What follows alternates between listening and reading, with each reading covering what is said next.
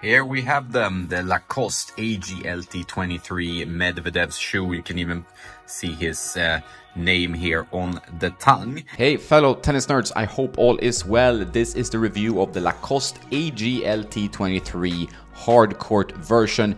Overall an excellent shoe. I will get into why in this shoe review. It has been reviewed very highly on Tennis Warehouse as well.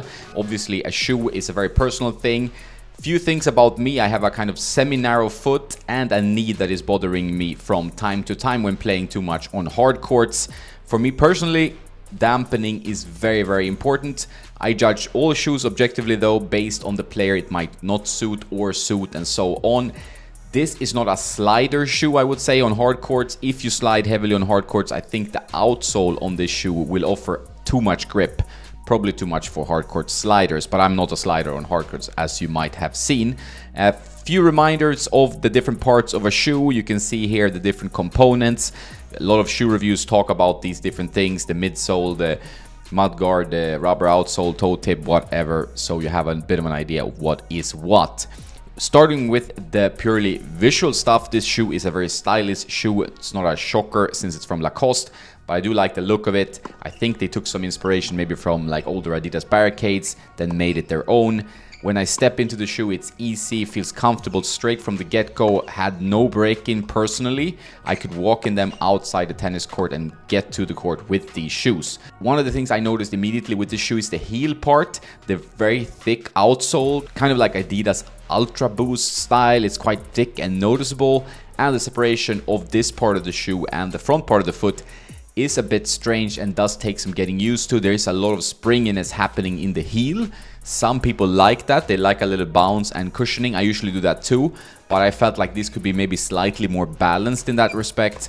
Just a personal note, I haven't seen that with other reviewers of this shoe. One of the best things about this shoe is the stability of the shoe. So if you're worried about rolling an ankle or something like that, this is a very stable shoe, which is kind of also barricade style, but it still feels lighter, that you can move really fast in the shoe. So they found that beautiful balance of stability, support and speed. So I think that's quite rare in the marketplace.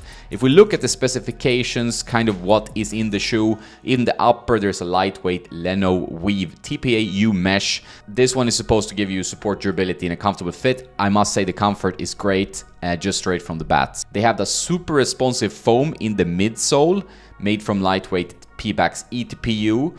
So it provides comfort and energy return, and that bounciness is in the shoe. You really feel it. It's quite pronounced. You might like it, you might not. Sometimes I feel it's a little bit weird, but other times I also feel very comfortable, and it's great to just walk around in the shoe.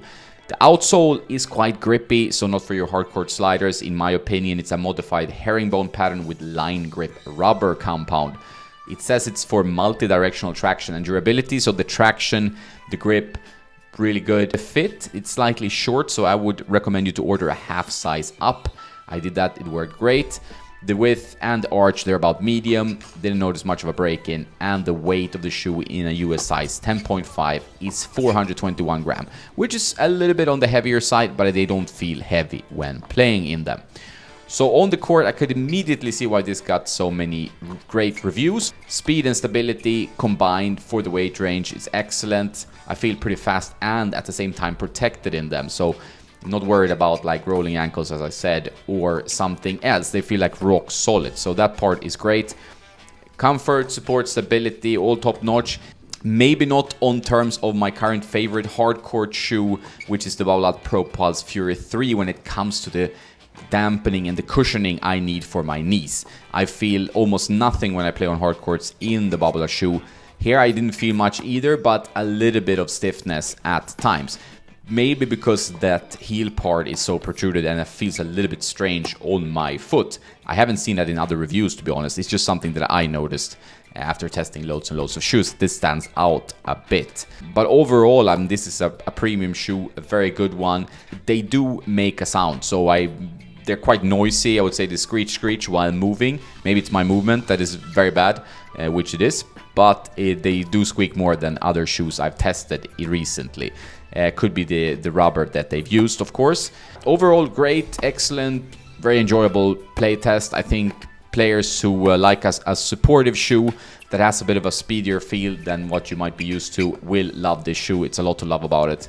I really like it too. It's not my favorite shoe of all time, but it's one there that will stay with me and will join me in the bag from time to time, and it also looks great. That's it for this review. I hope you got some good information from it. If you have any questions, please put them in the comments field. I read through them. I can't answer to everything because I get a lot of questions on all my different medias every day. So it's a bit tough for one guy, but I'll do my best to read through, and if I see something important, I will reply to that. That's all for now. Have a nice day, and don't forget to play some tennis.